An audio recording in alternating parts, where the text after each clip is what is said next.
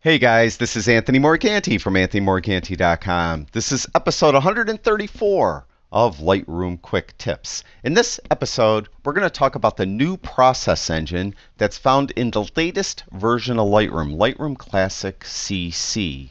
Now, in the past, I've done several videos on the process engine of Lightroom, and all the process engine is, it's a group of instructions, machine code that tells Lightroom how to process your images. And over the years, since Lightroom 1, Adobe has updated this so-called process engine 3 times. So now we're on version 4.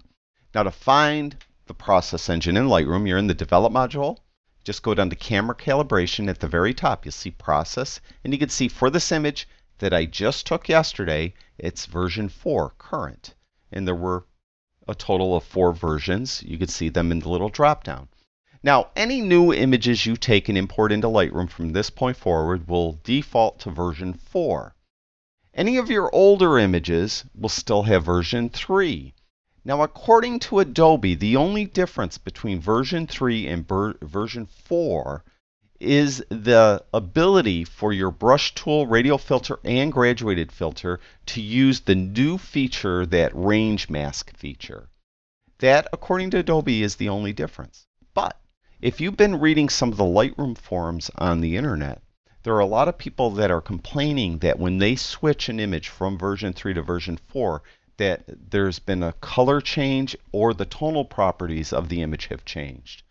Personally, I haven't found it, but I don't have a great eye for color like some people do. Some people really see color super well, and they could see a difference. And this could be a problem, because if you processed thousands of images for version 3 to your liking, and all of a sudden you're converting them to version 4, and the color changes just a little, or the tones switch just slightly, then you're going to have to go in and reprocess it to your liking. So that is a problem. A lot of people are finding that.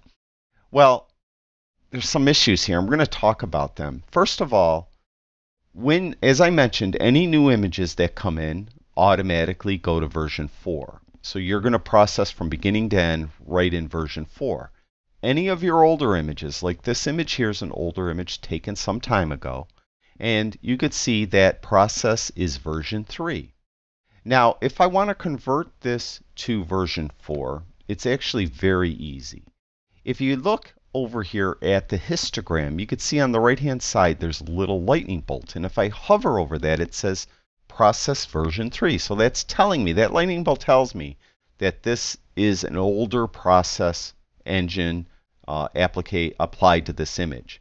Now, one real quick note, it's only going to be in the Develop module. If you're in the Library module, the histogram won't have the lightning bolt. It only will show up when you're in the Develop module.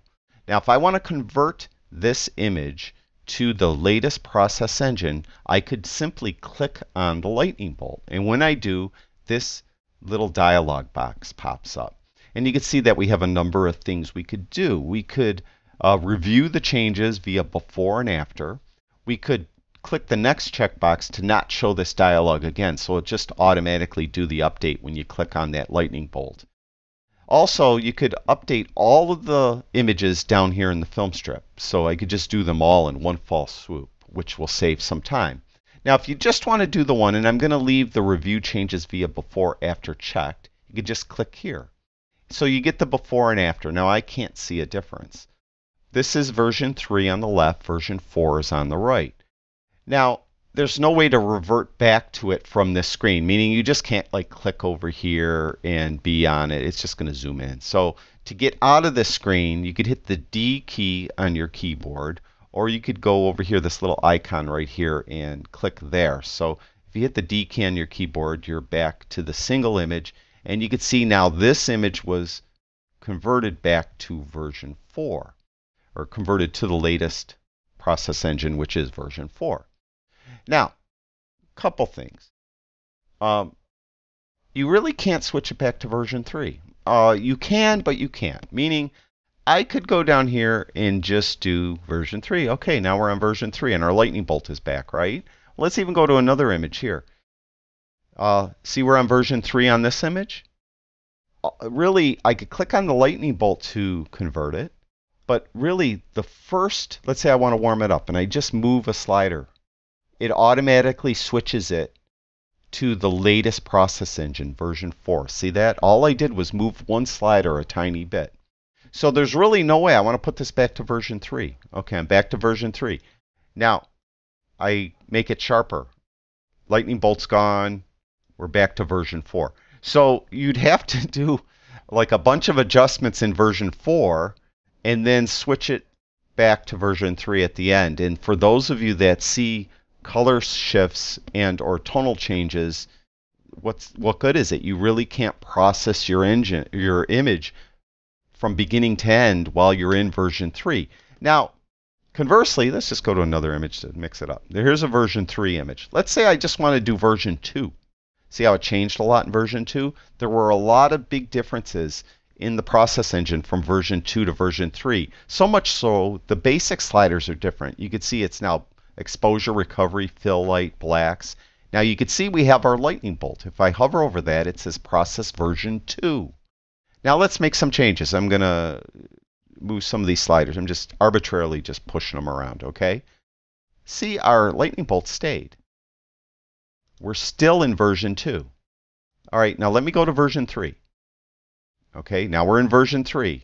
Now, our lightning bolt's there. It says version 3. Now I'll just move a slider a little bit. It switched it. So there's no way you could stay in version 3. I mean, there's just no way. You could stay in version 1 and 2, but you can't stay in version 3.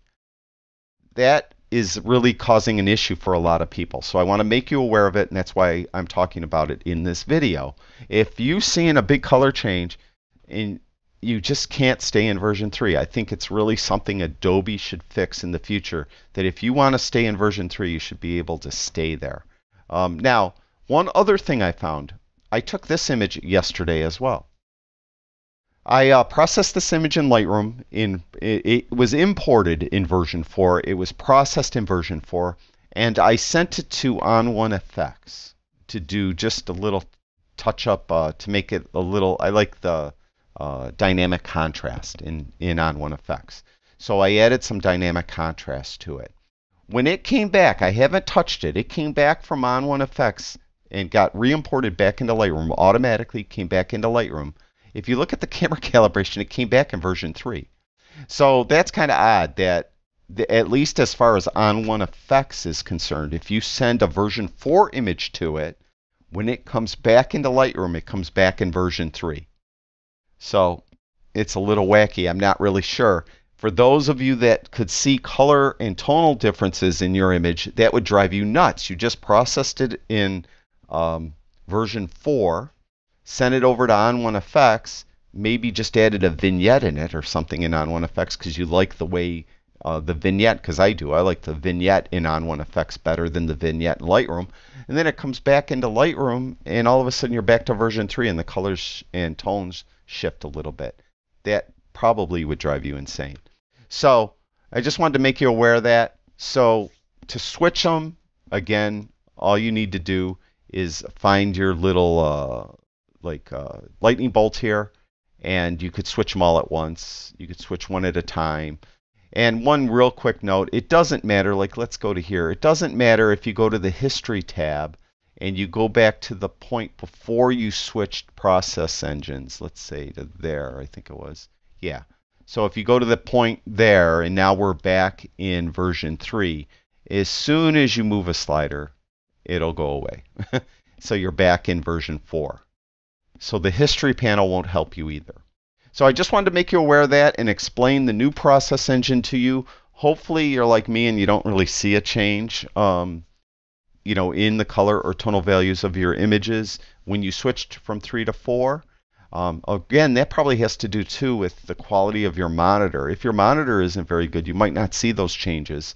Whereas, on a high quality, high resolution monitor, you might be more apt to see tonal differences and color discrepancies between those two versions. So let me know what you think about in your comments below, what you're finding out about these different process engines. If you're having an issue as well, I'd be interested to hear. Thank you, everyone that watches my videos. I truly do appreciate it. I'll talk to you guys soon.